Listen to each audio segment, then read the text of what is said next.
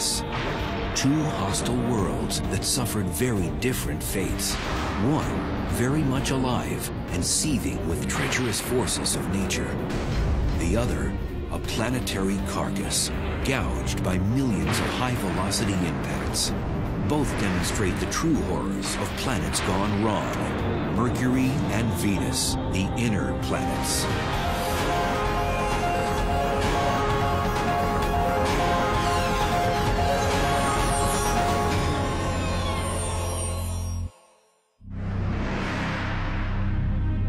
Along with Earth and Mars, Mercury and Venus make up our inner solar system.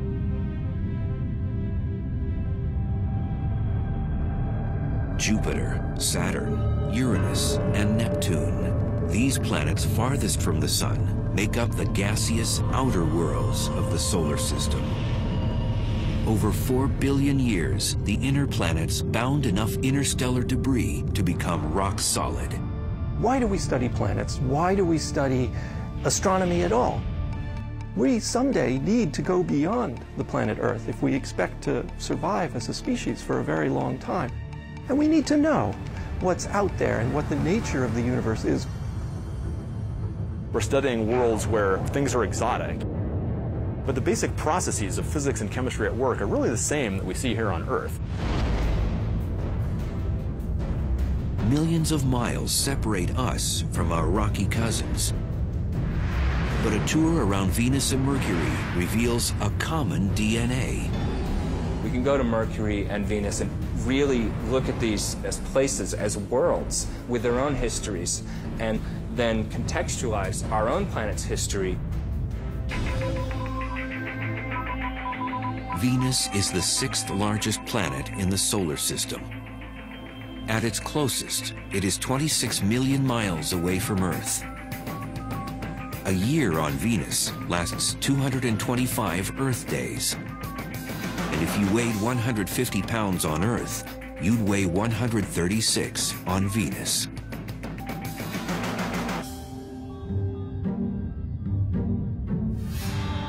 Venus. When the ancient Romans looked up, they were captivated by its commanding presence. They named the planet after their serene goddess of love and beauty.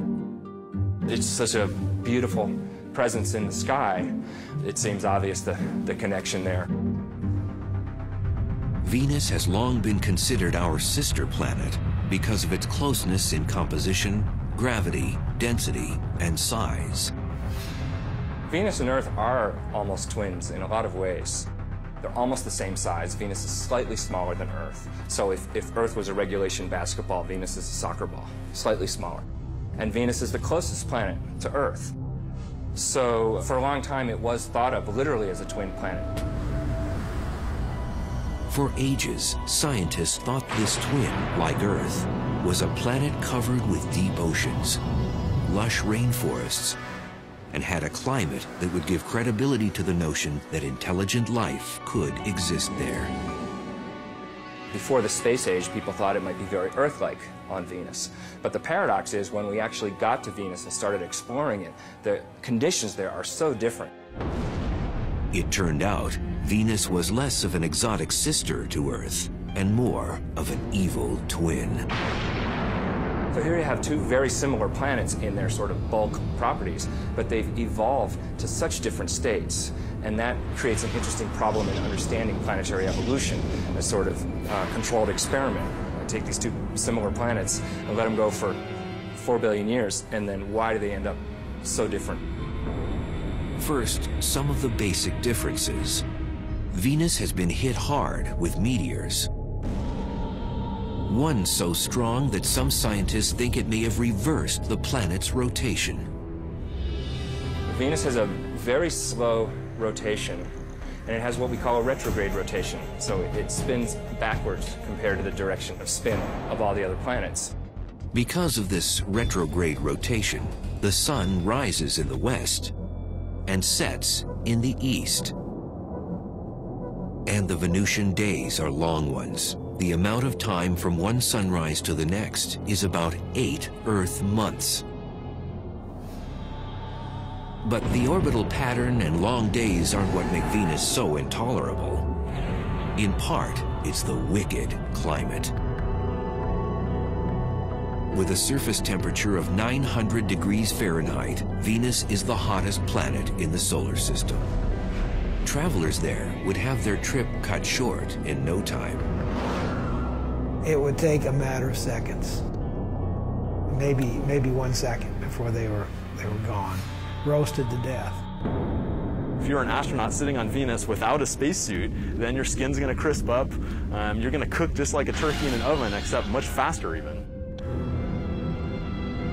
The unforgiving heat wave is created by a process called the greenhouse effect, the identical process that keeps Earth's climate in check and teeming with life. But a closer look at Venus tells us how this common trait can be a cycle of life and a cycle of death.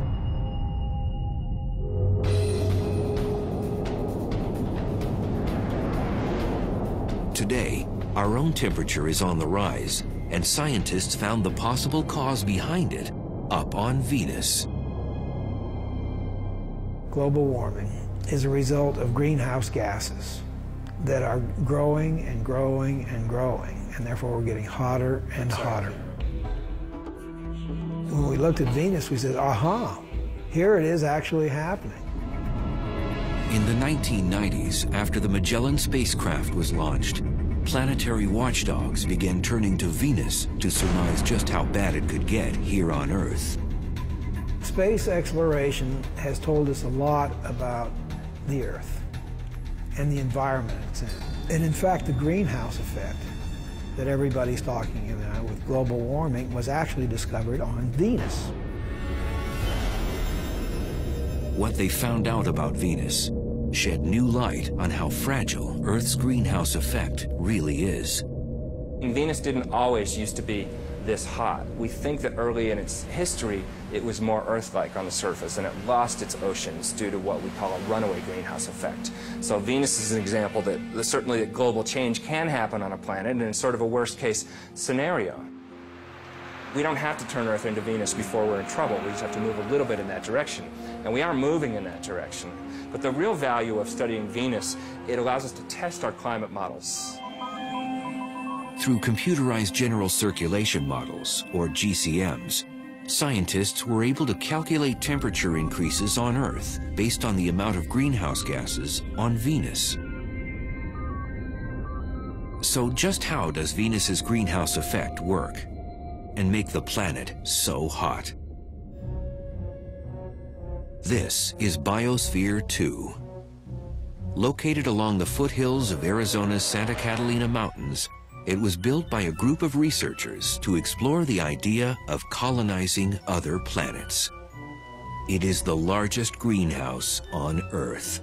Biosphere is a perfect example of a greenhouse because it's a big building with glass panes that let the sun in, and the air is really hot in here. The solar rays that penetrate the glass panes cause the temperature inside to rise. The air heats up, but then the air cannot escape, cannot move vertically into the atmosphere because of the walls. The windows trap the heat, warm the building, and provide the plants and trees with a livable climate. On Venus, greenhouse gases don't exactly trap the sun's heat, but they greatly slow the rate at which it can escape. The greenhouse effect on any planet is a situation where the surface temperature becomes hotter because of gases in the atmosphere that trap the heat while letting in the sunlight. These same greenhouse gases that would prove to be fatal to us on Venus are essential to life on Earth. Without the greenhouse effect, the average temperature would be far below freezing, the oceans would be totally or almost totally frozen, and it's not even clear if life would exist on the Earth. We talked about how hot it was, but why is it so hot? The answer has to do with the atmospheric composition. It's almost all carbon dioxide there. Carbon dioxide, or CO2, makes up 95% of the Venusian atmosphere, and that high volume of gas traps more heat. that's going to give you a strong greenhouse effect, and that's going to make it really hot. And that's why it's so hot on Venus. It's an extreme example of global warming. On Venus, volcanoes are the natural spring source for CO2 and other gases. It's a process atmospheric chemist Jeff Sutton studies on Earth at Hawaii's Kilauea volcano. Deep below the surface, atomic compounds ignite during volcanic activity to form CO2. The gas is born from the pressure created by the heat of molten rock, or magma. It rises towards the surface and reaches the summit magma storage complex. The pressure is decreased on the magma. And the effect of that is to allow gases that are trapped under the very high pressure to be released and bubble out. The Venusian surface would likely have cracks in the lava similar to these vents, where gases escape into the airstream. Somewhere between 8,000 and 30,000 metric tons of carbon dioxide boil out of the magma chamber each day. And it amounts to something on the order of 3.5 to 5 million tons per year. And that's just one volcano here on Earth. Venus has more active volcanoes, and that means more heat-bouncing gases. So all the CO2 just builds up in the atmosphere on Venus, which just makes it hotter and hotter.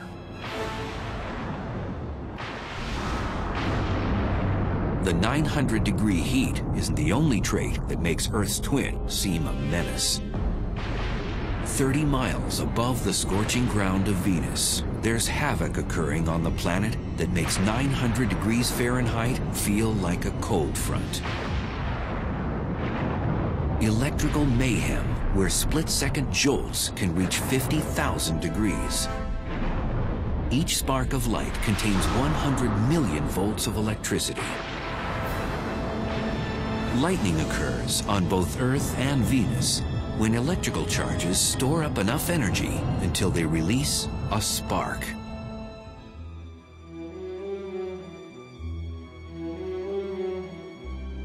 Mears Oppenheim teaches planetary physics to students at Boston University. And researchers like him get in on the action at Boston's Museum of Science. In their caged lighting exhibit, 30-foot-high domes motor up to simulate how lightning is generated on Venus. And then, it's showtime.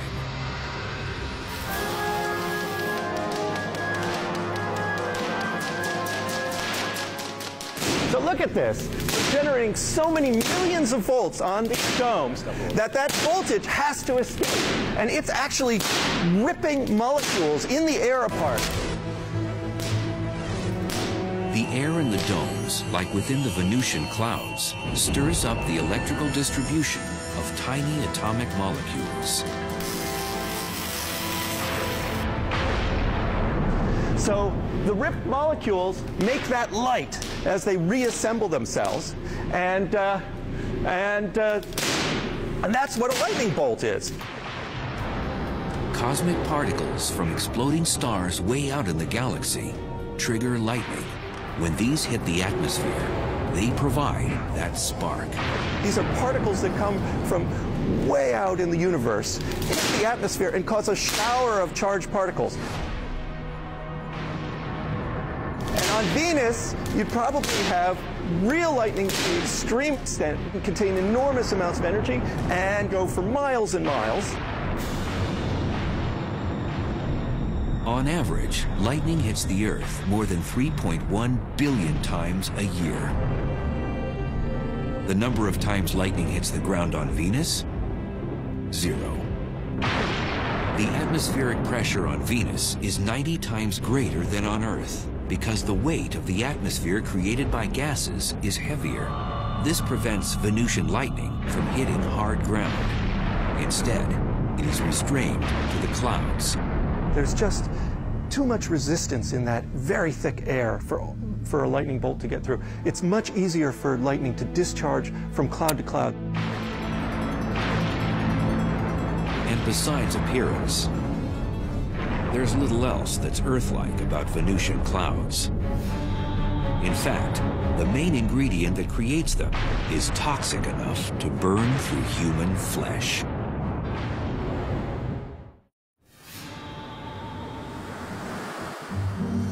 From Earth, you might be able to see Venus twinkle in the morning and evening skies like a star. Definitely not a wallflower.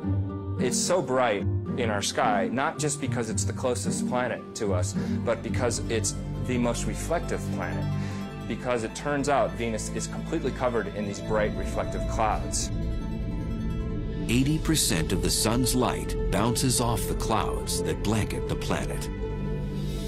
But even in the clouds, Venus, our so-called twin planet, manages to show an evil nature. And we know that the clouds of Venus are made out of sulfuric acid, basically like battery acid. And that sulfuric acid is made by sulfur dioxide coming out of volcanoes on the surface. Like its greenhouse cousin, carbon dioxide, or CO2, gas pressure pushes sulfur dioxide to the surface through volcanic vents. It's the same gas chemist Jeff Sutton monitors carefully at Hawaii's Kilauea volcano. The gases, the sulfur dioxide in particular, is a noxious, toxic gas, and we wear gas masks to protect our lungs and our airway because sulfur dioxide combines with the moisture in your nose and throat and forms sulfuric acid. Sulfuric acid is nasty stuff. You don't want to splash battery acid on you. You know, you're careful not to do that. It's basically the same stuff. So it would not be good to suddenly stick your hand into the Venus clouds. So if a traveler to Venus could survive the acidic clouds, the lightning bolts, the toxic air, and the heat, just how would the Venusian surface look?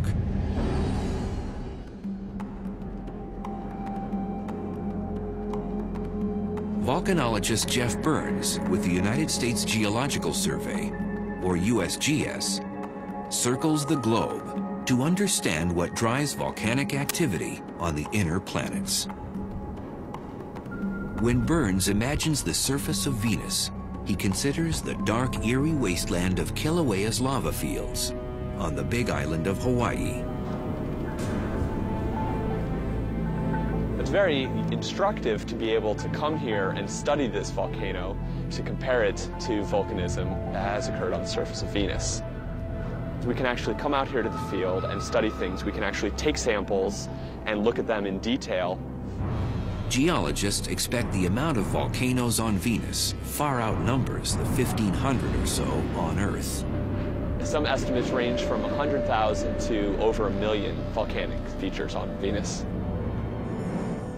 With that many volcanoes, lava rock makes up 70% of the Venusian surface, just like it makes up much of Kilauea's terrain. The ground becomes solid when the lava cools into hard rock. Having a rock on Earth is our best analog for trying to understand rocks on the other planets. Basaltic rocks are the most similar to the Venusian plains. Basalt is the most common type of lava rock found on Venus and throughout the inner solar system. The minerals freeze into glass and small crystals, a total transformation from what lava looks like when it streams out of the volcano. When lava is actively flowing across the surface, it's incandescent and typically looks red. Now, quickly it'll form a silvery sheen over the top of it, and then over a period of a few weeks will turn black, such as lava we see around me here. At 5 miles high, Mont Mons is the largest volcano on Venus. And it's left some tremendous lava channels in its wake, just like Kilauea did. Now, as you can see, the structure, we have levees here on the sides, and then internal structures as well. This is similar, perhaps, to how large channels called canali formed on the surface of Venus. However, they formed at a much larger scale. Large enough to create seemingly endless miles of canali across the Venusian landscape. Consistent in both width and depth, the canali are much longer on Venus than on Hawaii because of environmental conditions on the planet. The dense atmosphere and hot temperature slows the magma from cooling into solid rock. And with little wind and no rain to further cool the magma, lava can cut through the surface for months after an eruption before it hardens.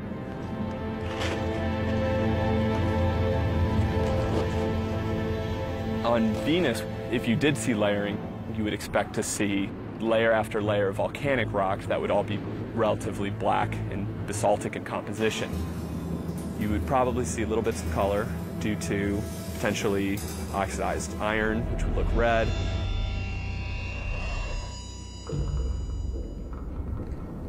Typically, basaltic lava flows are glassy enough that, in fact, you would actually cut your hand. They can be extremely sharp. They tend to quench and form glass.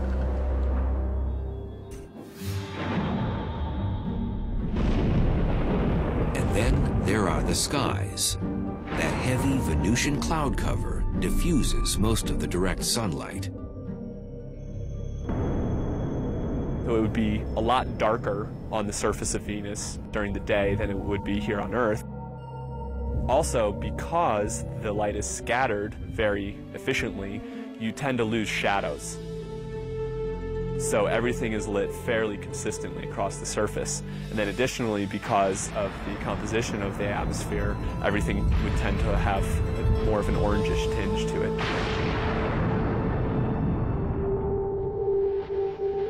Besides canyons, jagged mountain ranges scrape the Venusian skies.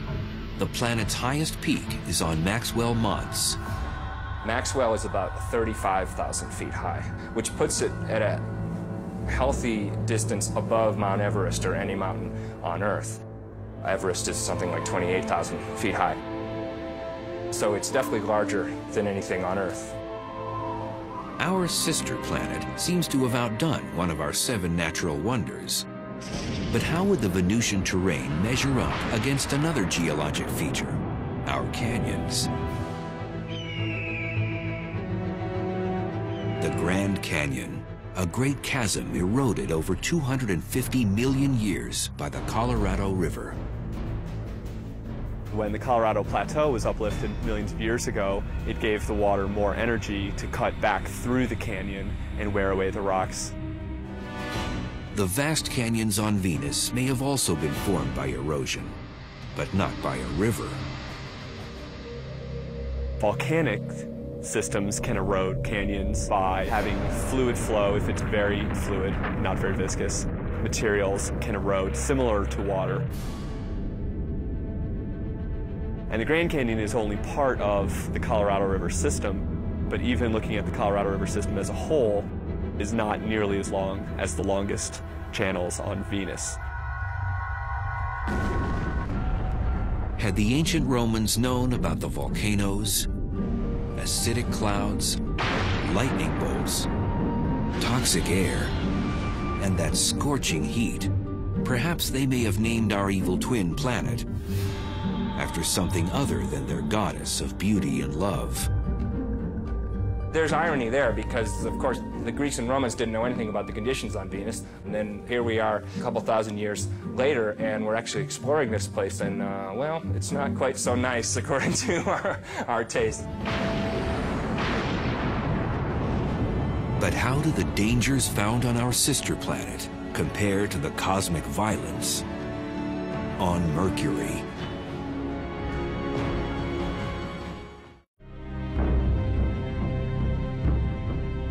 "48 million miles away from Earth, Mercury's dust-covered hills and empty plains stretch as far as the naked eye can see." It's a colorless body. I mean, it does not have really any colors like you see on Mars or the Earth or even Venus for that matter. Dr. Robert Strong with the University of Arizona's Lunar and Planetary Lab has been a chief authority on planetary geology for more than 35 years.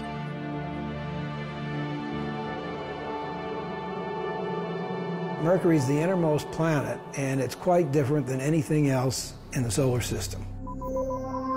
At 36 million miles, Mercury is the closest planet to the Sun. The planet has no known moons. Mercury has no atmosphere. And it's a naked-eye planet, visible on Earth during the twilight hours.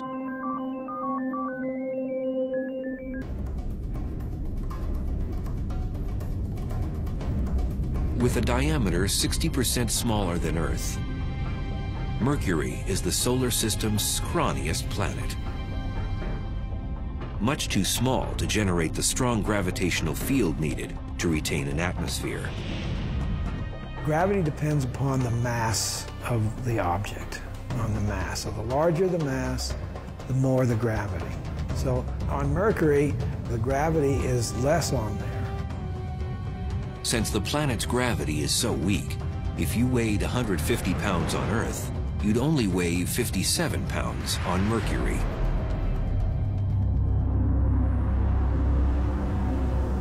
Planet size matters when it comes to the internal heat needed to sustain geologic activity. The internal convection currents that drive geology stop, and in general, it just freezes up and there's no way to sustain that geological activity. And that happened to Mercury a long time ago, probably after less than 1 billion years of its life. The days when the planet beat with a strong pulse that produced volcanic and tectonic Mercury quakes are long gone. Is Mercury a dead planet? Depends on what you mean by dead. Is it internally active now? Probably not. It's probably not active at all. It is essentially a dead planet and has been dead for about 4 billion years. For a near lifeless planet, Mercury still has some movement. Named by the ancient Romans after the swift-footed messenger god, Mercury orbits the Sun in 88 Earth days, the fastest of any planet. But when it comes to the time it takes Mercury to spin on its own axis, the planet holds the record for being the slowest.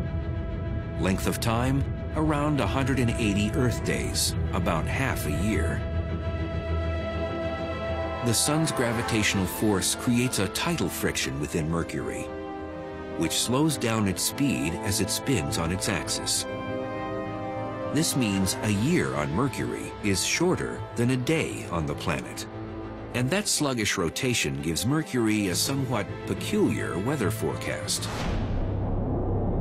For 6 months, the side exposed to the Sun reaches 800 degrees Fahrenheit. On the other side, the temperature drops to 300 degrees below zero. It has a long time to heat up on the side facing the Sun and a long time to cool down on the other side. And that's why it has these huge temperature extremes. Despite its close proximity to the Sun, Mercury is a bit of a black sheep in the planetary family. Its skies always seem like starry nights. The skies would be black. The reason we have blue skies on the Earth is because of our atmosphere. Nitrogen scatters light preferentially in the blue, and so that's why the sky looks blue. Mercury doesn't have an atmosphere, so the sky would be black. Legend holds that Mercury, the Roman god, invented the sport of boxing. This is one planet that's taken the lion's share in the ring.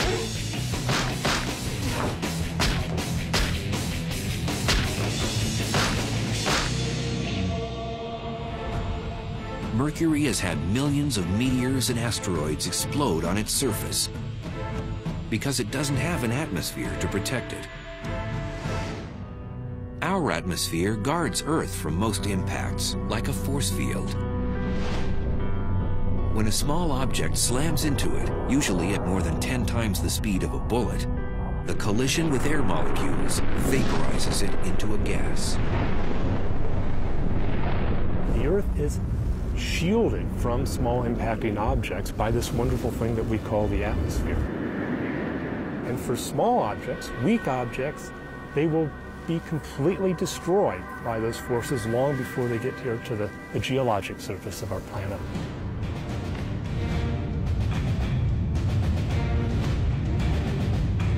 On Mercury, without that atmosphere, the asteroids and meteors smack down at full throttle.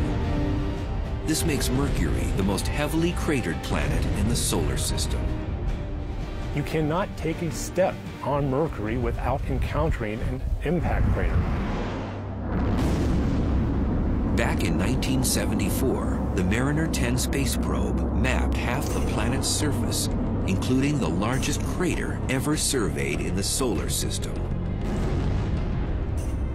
The most prominent feature is a feature called the Caloris Basin, which is a very large impact crater that is about maybe 900 miles in diameter. 900 miles in diameter. That's a couple hundred miles broader than the entire state of Texas. Researchers speculate the iron meteorite that made that impact stretched for more than 60 miles before it crashed into the surface.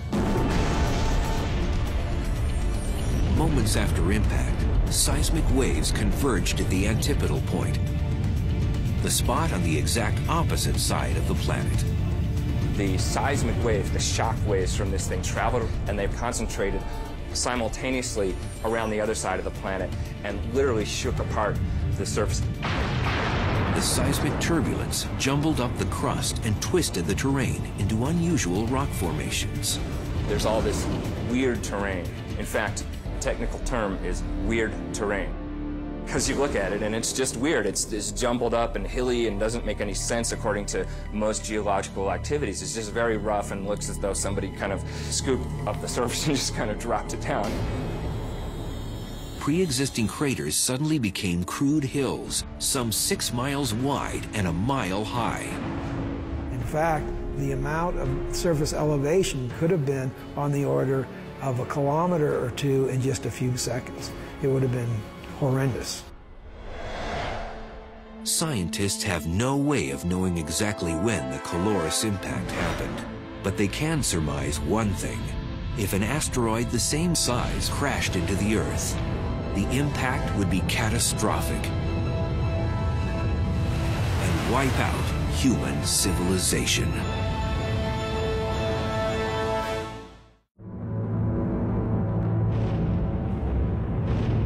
Countless meteor and asteroid impacts have left Mercury scarred with dents and crater rings.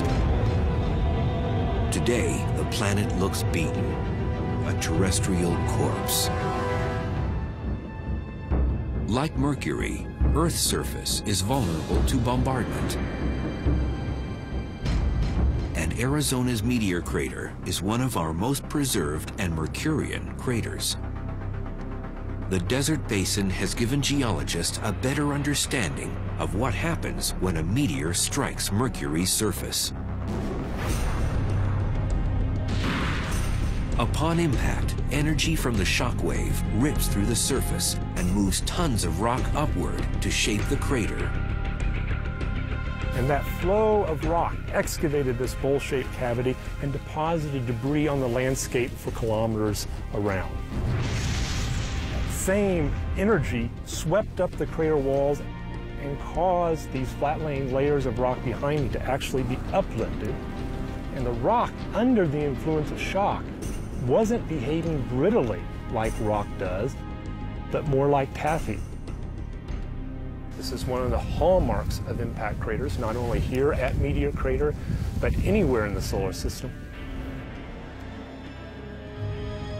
But imagine if the mighty object that formed Mercury's Caloris Basin crashed down on the site of Meteor Crater.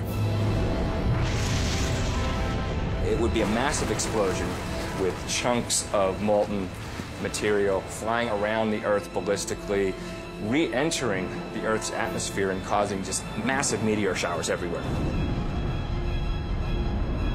For nearly 7,500 miles, the shock wave would rip up the soil and stir up tsunamis with 2,000-foot waves. massive tsunamis propagate around the Earth and inundate much of the world's coastlines. It would flatten Las Vegas, Nevada, the cities of Salt Lake City, Utah, San Francisco, California, and Los Angeles would vanish in a split second. Shock waves from the impact would propagate through the solid Earth thousands of miles from the site of an impact like that.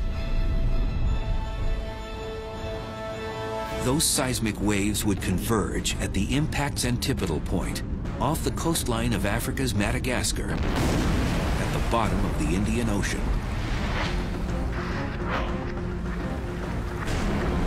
Suddenly, a mountain range would explode through the ocean floor and crash up to form that weird Mercurian terrain. Like an unbelievable earthquake, probably everywhere on Earth for an object that large. Meteor crater would be a nick in the surface compared to the Mercurian gash left behind from a Colorus-type impact. The gouge would consume a quarter of the continental United States.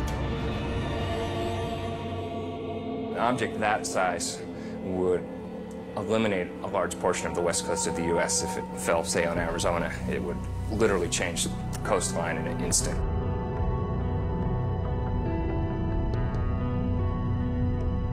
Back on Mercury, those craters give it an iconic stature in the solar system, and some of these pockmarks harbor mysteries. When the radar at Puerto Rico's Arecibo Observatory honed in on Mercury's poles, it picked up something that left researchers befuddled. Ice, of all things. One of the hottest bodies in the solar system, and it has ice in the poles. And the reason it has ice there is because Mercury is a heavily cratered surface. And so craters in the polar regions, the inside of them, are constantly in shadow. That's because Mercury is vertical relative to the plane of its orbit. So some crater floors never receive light or heat from the sun. But with no obvious water source on the planet, that begs the question, how did the ice get there? Scientists believe the mystery ice could have come from a comet. Comprised of rock, dust, gases, and ice, comets come from the outer reaches of the solar system, where the temperatures are much colder. Could this ice just be on the bottom of permanently shaded craters? Or could it be ice that's sort of covered up by a layer of dust which is shielding it from sunlight? We really don't know. Besides these comet collisions, there is yet another type of crater on the planet, and they weren't formed by anything that fell from the sky. Instead, an Earth-like force of nature created these holes, and it generated deep from within the planet's core.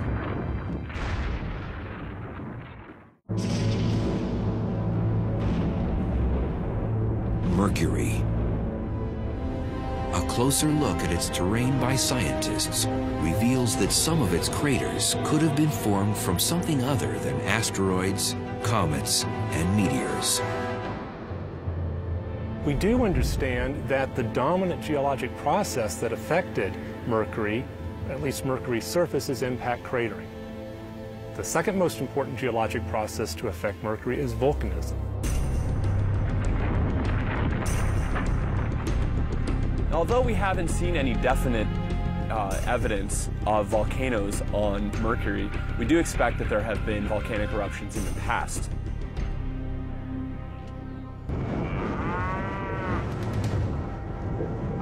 This remote cow pasture, a 3 hours drive north of Phoenix, might contain a telling link to Mercury's volcanic history. The cratered hills are extinct cinder cone volcanoes, and geologists suspect similar ones can be found on Mercury. This is a cinder cone. You can see behind me there's a large crater in the center, which is typical of cinder cones. These volcanoes do have their differences with Mercury's cinder cones. because Mercury has less gravity, we would expect the cinder cones that form to be much wider and much flatter. All volcanoes erupt when the pressure from the magma, or molten rock inside, is greater than the strength of the rock containing it. Pressure increases for two reasons: too much magma and too much gas. And when pressure increases in a volcano, it usually has one place to go. Lava comes up to the surface and erupts explosively. You have a vent area, and you have what's called a fire fountain. If the pressure is great enough, its force can spew lava higher than 100 feet on Earth. But on Mercury, with such low gravity, the fountain could eject lava 30 stories high.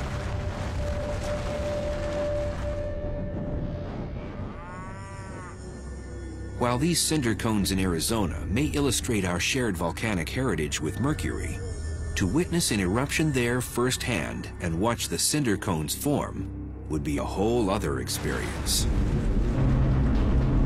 First, without an atmosphere, a plume of ash and smoke and debris wouldn't billow across the landscape. That material would go into essentially a vacuum of space because Mercury doesn't have an atmosphere, so that material would break up much more. Also on Mercury, you wouldn't be able to hear the loud eruption. Since Mercury has no atmosphere, there's no way of transmitting sound. So if you were on Mercury and playing a guitar or a ukulele or a piano, you would not hear anything because there is no atmosphere to transmit that sound. So it would be just complete silence. Back in 1974, Mariner 10 surveyed only 45% of Mercury's surface on a flyby mission. 30 years later, NASA launched the Messenger spacecraft. The satellite will map the entire planet and transmit data to eager scientists with a deluge of unanswered questions. I want to see the other side. I don't know what's over there, and that's been bugging me for 35 years. Is it like the side we saw, or is there something very unusual and different? But even with resources being earmarked for future exploration of this rumpled dwarf in the solar system, exactly how different or similar we really are may be left up in the air.